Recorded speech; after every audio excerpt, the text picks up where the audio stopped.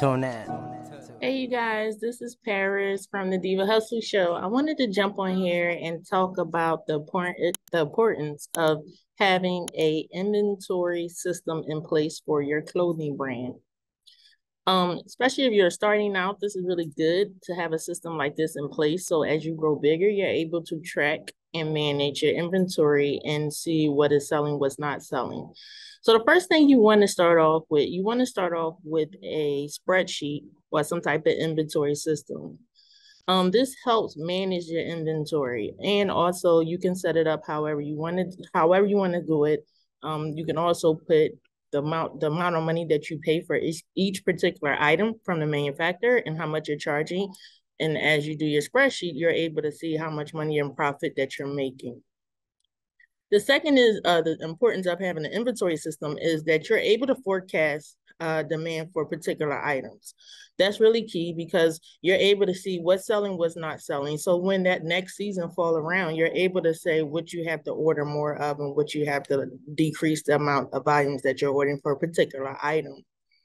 Um, Another thing you want to do is you want to monitor your inventory levels regularly, like even monthly, weekly is good. Because that way you're able to see when an item is dropping below. Let's say you have 10 items left, right? And this is a hot selling item, and you're like, okay, I gotta order more. Oh my God, what am I do? Especially you know the turnaround time for the manufacturer that you're dealing with. Some manufacturers have a quick turnaround time. It could be 2 weeks. Some manufacturers have a turnaround time of 4 weeks, but being able to manage your inventory when it's getting low, especially like if it's in the beginning of the summer and you just put out bathing suits, right? And you're like, dang, it's May 1st and it's already May 15th, and I only have like 10 bathing suits. So that right there, by managing it regularly, you're able to get ahead of items and be able to reorder or just say, okay, do I reorder or do I just let them sell out and then, try to promote another item. Another thing that you want to do is you want to manage your inventory is important because you're able to see what item is not selling, what item is selling. The items that are not selling, you're able to push more like specials on those and push them more forefront. And you're also able to do special campaigns on social media just to get that inventory pushing and moving. Another thing you can consider is when it's managing your inventory, you can consider drop shipping. Drop shipping is also a good, excellent idea because you're not having all the overhead, right? So you have the item at a specific warehouse. They'll manage it. You'll email them when you get an order. However they do it, they'll drop it to the customer, and that's really like cost effective. Lastly, the last thing you want to do is you want to make sure that you are doing audits. Audits is really important because again, you're in the beginning, you're setting up your inventory and you're like, okay, let me say I have 50 shirts. Okay. And then you like that 50 shirts should bring me $500. Let's say that. And as you're doing your audits, you're like, wait a minute, especially when you have employees. This is really good too to have this do audits and managing your inventory because you're able to see what's coming in the door and what's walking out the door. I just know in the beginning I set up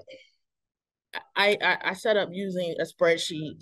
Then I did end up using another program, which was a little easier. It just and then the software that I use for the register that the program that I have, Clover, they're really good in managing because you can put your numbers of inventory and they'll send you alerts and things like that. You're able to run reports on a regular basis whenever you want to run a report and see what inventory, what's selling, what's not selling.